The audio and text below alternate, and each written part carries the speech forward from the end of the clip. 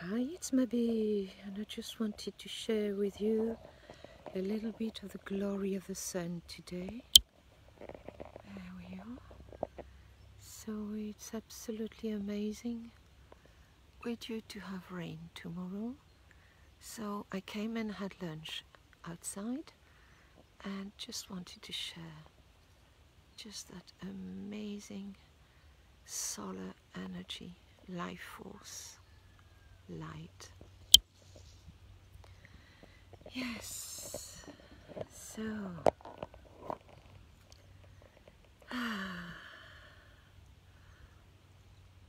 how are you doing? How are you doing? I know that, I read that the World Health Organization at last had made a statement saying only the people who had a cold or a cough or maybe a fever needed to wear the masks. So that's a start, because right now what's rolling out is, I'm sorry about the sound, is a little airplane, just somebody having fun while the weather is good, enjoying themselves flying. Yes, so it's become quite mandatory in France. You know, every shop has it written, and however, and a lot of people really got extremely strong reaction if you walk in without a mask when you are not feeling ill, because as the story has been running for the last year and a bit, you could be silent carrier. So what are we carrying really? Because we have been carrying those for thousands and thousands of years. That's part of life.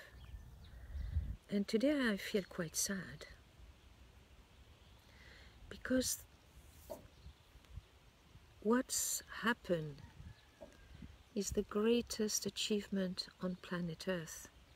Is humanity now is afraid of living on planet Earth. Yes, that's quite a big one, isn't it?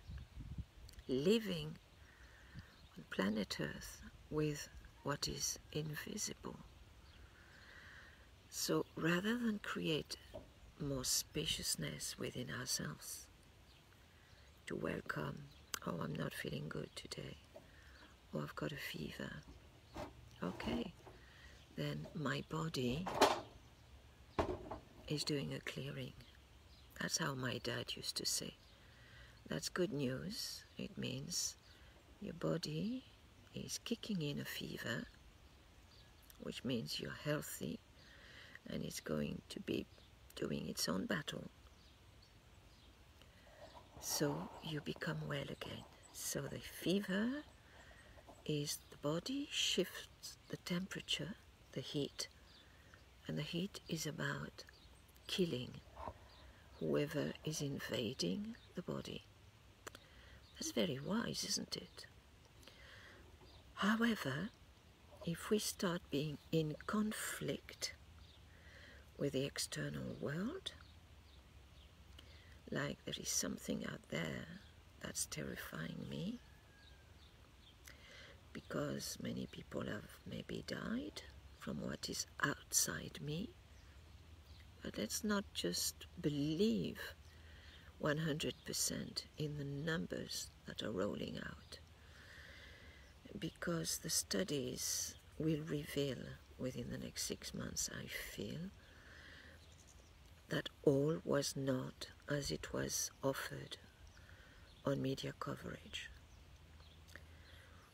So what I'm inviting each one of you to do is just, how would it be if instead of looking at it as I am now in a war or in conflict with the whatever happened last October, which is totally normal in every autumn, when the lungs start picking up, you know, it's a change. Chinese medicine, they speak about the need in autumn to boost the lung meridian. Now there is a reason for that. And right now in February, we are again in the lung meridian. So a lot of people often leave this planet Earth at the transition change, like autumn, winter, or February, March, just as the spring starts kicking in. That's totally normal. This has been always like that for thousands and thousands of years. My concern right now is how we suddenly find ourselves in a conflicting situation with our own bodies. That really concerns me, because if we are at war, those who wear masks, those who don't wear masks, as we know that unless you're going to wear the mask like they do in the surgical room, the mask is worth nothing, because the germs can go all around, and the germs get transmitted through our hands. Hello, my friend. There is a beautiful, beautiful buzzard right above. So it might be my beautiful living joy. It's been the second time today. So I'm really touched. So, yes, so I wonder if we could just create a little bit of spaciousness. Sorry. Sorry, I'm taking a lot of sun. And I've just had some ginger. I had a couple of ginger after my lunch. So the ginger is always heat, and it's kicking whatever dampness might be in my lungs. So it's about taking real good care of yourself as you're going through the changes. So what I feel is, let's welcome, instead of going with conflict, let's just breathe in and see, how do I feel? Let's just create spaciousness. And where is that in me? How much room have I given in me around the notion of I'm at war with both pathogens, which are part of life, you know. That's quite something, because when we are at war or we are in conflicting situation, we contract. And when we contract, our immune system gets depleted. And when we contract and our immune system gets activated, we release cortisol and we release adrenaline. So if we keep going on with releasing cortisol and adrenaline when we are moving into chronic fear, that means we're going to start going into depression. Okay? We go into our parasympathetic system, we shut down, and instead of being able to hear each other, I hear you're afraid. Okay. I hear you're afraid of what is invisible, for whatever reason. Maybe in childhood or through your parents, something was invisible and you felt unsafe. So may I invite you just to go deeper within yourself, create spaciousness, and welcome that place where you feel a little bit afraid. And before you do that, check out with your breath, where is it that I feel resourced in myself? Where is it that I feel warmth? And that I feel there is a little bit more spaciousness within myself. So if you don't find anything, the best the best tool is, the best resource is the breath. So you take a deep breath in and follow the out breath.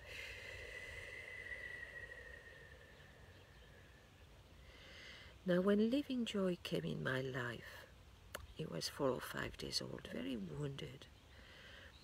The way I dealt with Living Joy was not with fear. I didn't go with the fear of the blood. I didn't go with the fear of his beak being broken. I didn't even go with thought forms, because thought forms of, oh my God, he's never going to be able to eat, because that would have been projecting a shadow. I would have put that onto that little being. So what I did, I opened my heart, and I really tended this little being. I fed it water and honey and a little bit of a rescue remedy, and made a hot water bottle, which I put under blankets in a little basket. And I checked on him every 2 hours, in the night and in the day, making sure it was hydrated. So right now, what I can invite you to do is, can you please make sure you're hydrating? Hydrating with water, not just tea. Tea goes into the digestive system. Water goes into your bloodstream and kidneys. It's very different. So hydrating is very important. I'm not talking here of Coca-Cola with aspartame, which is highly toxic, and sugar. I'm talking here about really water. And if that's difficult, just start with a little bit of lemon. Squeeze a bit of lemon juice. And take that every 2 hours or every hour. And little by little, start building a kind of relationship with water, because water is going to really support you at this time. Okay? So that's what I wanted to share today, how to move away from what I experience as a conflicting situation, even maybe a friend who doesn't believe,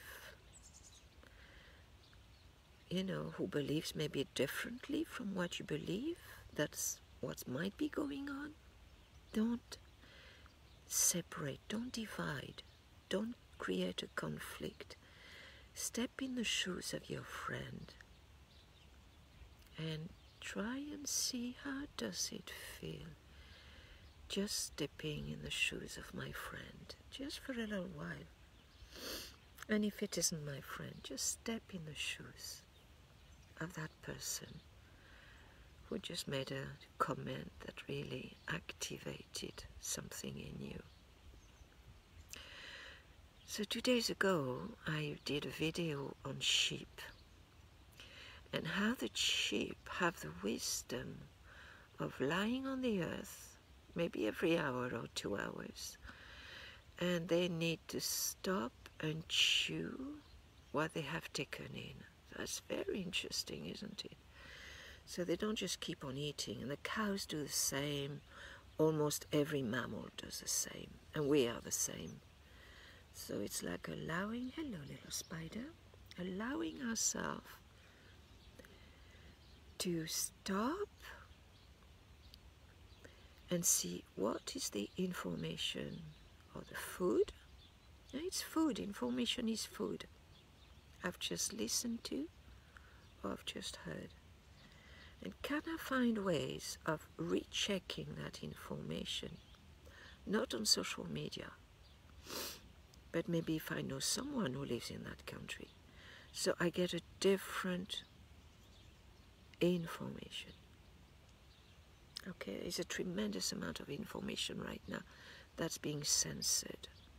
So that's interesting. Why would humanity be censored when we are born with the freedom of will? It means the freedom to choose what information I want to keep, what information I want to listen to, what information I wish to share with you today. So today I wanted to share the information of let's take time not only to assimilate and digest the information, which is we are informing our physical, emotional and mental body, so we can start feeling safe, calm, and then we can start feeling, how do I feel in my heart? And connect with Mother Nature. This is what I'm doing right now. I'm sitting in the sun talking with you, connecting with Mother Nature, listening to the sounds. I can hear there are some planes, and we've had a lot of cold weather. We even had snow, and right now it looks like spring is starting to come. I've noticed bees are starting to come on the calendula flowers, and I pruned the rose bushes the other day, so I might do an hour of that. And I'm going to be running a workshop on Saturday for a small group. So it's how to replenish that life force, because we are beings of light. And we are within matter as well. It's fascinating, isn't it? So we tend to over-identify with the body or our emotions or mental thoughts. But the three belong to one. And when we are within the one, then we can start connecting with our soul. And that's very beautiful and profound, because the soul has to do as well with the opening of the heart. So I'm going to leave you with those thoughts to ponder upon, and just inviting you, check out, can you create a little bit more spaciousness when you meet a conflict or a conflicting situation, a conflict in someone saying something? Instead of reacting, just stop, take a deep breath, start feeling, how does that feel within me? And start feeling the other person too. Like I feel you, as you say that, and I feel you feeling me, who may have a reaction. So how would it be if I just reset that? And instead of going with reaction, I just feel, and instead of putting thought forms, just receive, create a little bit of spaciousness within me,